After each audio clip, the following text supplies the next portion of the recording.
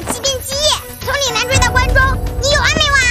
这是我下山遇到的第一只妖怪，定要收服你，以此坚定道心。哎！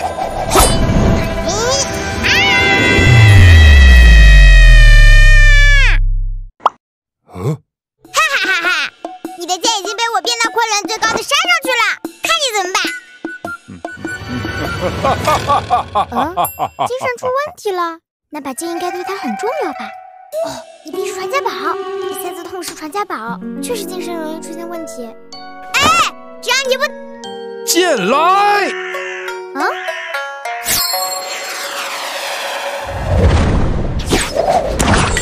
哇，好活，等赏！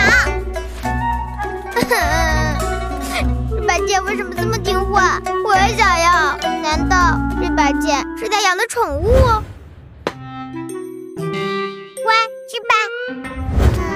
哎，小铃铛姐姐。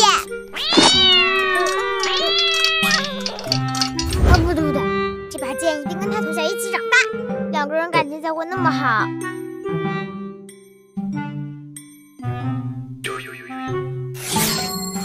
束手就擒吧！你就结束这短暂的妖生了。还有什么心愿未了的，说来听听，说不定我能帮你。什么心愿都可以吗？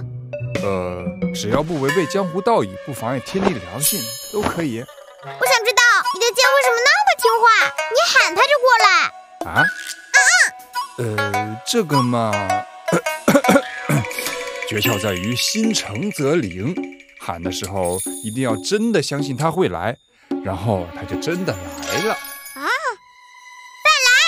再来！哎，不对，发声位置再靠下一些，用丹田之气，喊的时候要有信念感。再试试。